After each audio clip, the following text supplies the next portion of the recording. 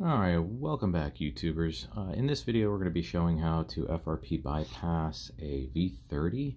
Looks like it's got a newer patch on it, so if you've watched my Stylo 5 or Stylo 6 videos for LG for FRP bypass and both those methods didn't work, this one might work for you. It seems like they're patching these very quick, so I've already gone through the install and updates and everything like that to be at this verify pin area. Already logged into my Wi-Fi and all that, but this is a very quick, simple method.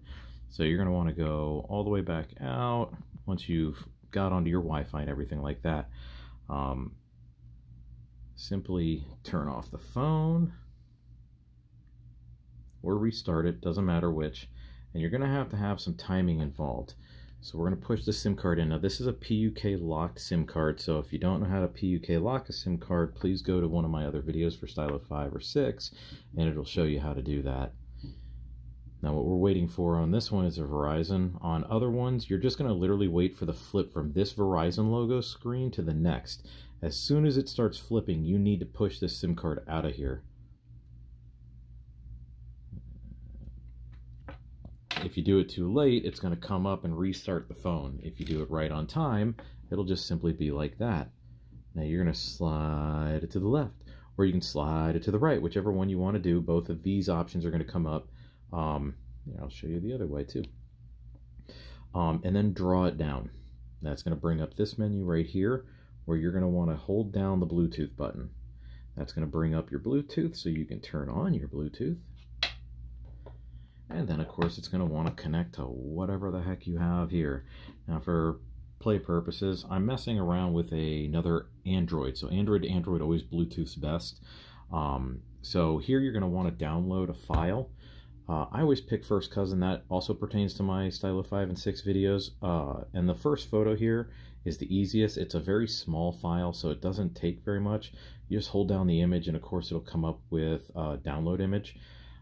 Then once it's downloaded, you can simply just go to your gallery. My gallery's already pulled up, of course. So that way then you can send it off. Now you're also going to want to come over, draw down, hit your settings, go to Bluetooth.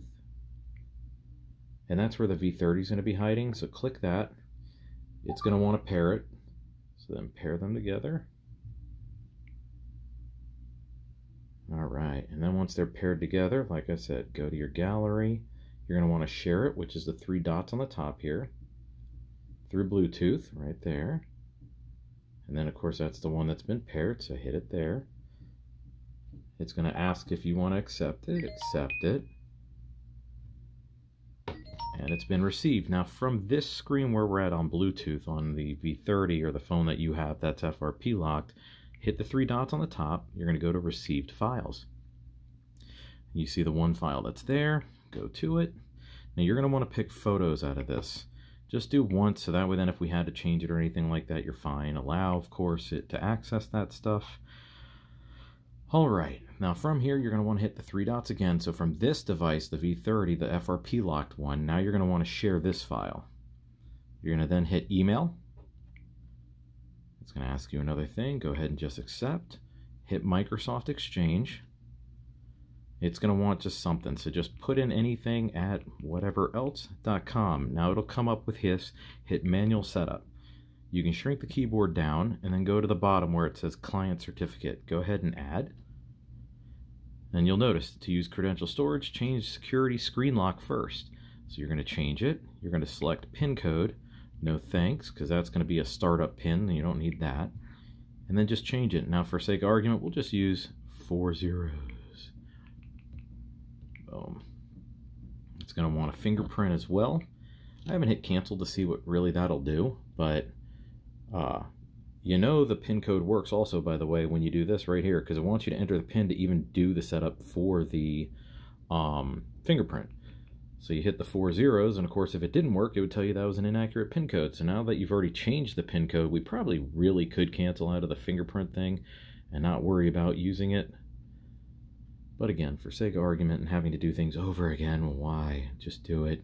Then hit cancel on install certificate, and then literally back out of everything. Then of course if you're already hooked up to Wi-Fi and whatnot, hit next.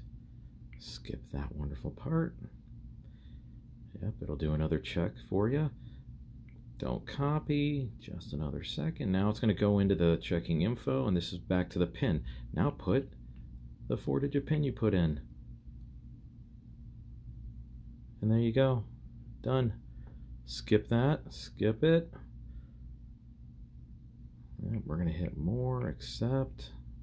This is just a quick throw through to get it all the way to the end. We're going to tell it to use Wi-Fi, hit next for the setup wizard, skip all this, skip all that, got it. And there you go, guys.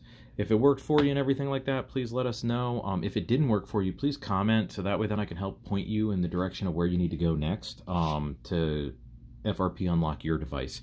Normally how this works is LG is going to patch this really quick, so we're not going to be able to have this for all that long. So hopefully this can help some of you out, and make sure to like and subscribe. Take care, y'all.